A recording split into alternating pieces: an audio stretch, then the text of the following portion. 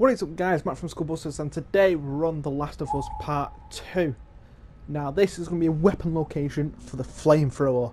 Yes, the Flamethrower is on chapter 34, so it's very late game when you get this Flamethrower. So what you're going to do, you're going to head over to this location. This is like midway down the floors in this tower block, or the apartment block. So we're roughly about midway down.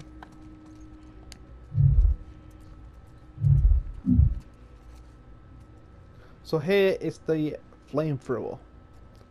So that's it for this video. So thank you for tuning in. Stay tuned for more, and I'll see you soon. Adios.